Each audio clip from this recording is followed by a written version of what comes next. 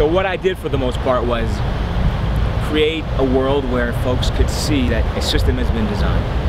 And so I start off with first with apologies. Hey, listen, we're talking about race. You may not like it. I understand we get offended, but I'm asking that you just keep your cool until we get to the end. Maybe hear me out. And this is my opinion on what the system is and what structural racism is.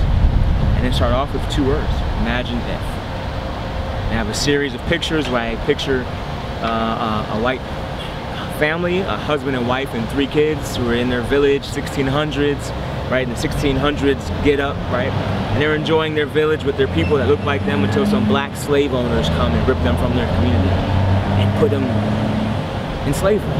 They string the man up and beat him in front of his wife. They take the kids and put the kids on plantations where the kids are now forced to pick cotton, these white kids. And it happens for generations. And I continue to tell the story about how Frederick Douglass and Abraham Lincoln, right? President Frederick Douglass and freed slave Abraham Lincoln worked together to end slavery. And then that's the system and how it began. And you know, whites were then under Tim Crow, under a set of laws that prevented them from getting ahead. And then fast forward to current day, just the way the system has really been designed. And so if whites have had progress for 50 years, what is that in comparison to 600 years of black control? And in a world where blacks have had control for 600 years, if they've reigned supreme, then that would be a system where blacks are supremacists, or it would be a system of black supremacy. And then tell this story to where in a system of black supremacy, who then has the advantage? Who has, you know, the benefit? Who has the privilege?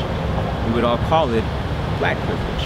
And so by juxtaposing races and showing the 2 dynamics in different perspectives, it helps folks understand that it's not an affront on who they are, but more so, hey, this very much could have been the reverse. And this is the system that exists. And then I go through some more things and talk about implicit bias. And then the third part of my talk is to really discuss our privilege.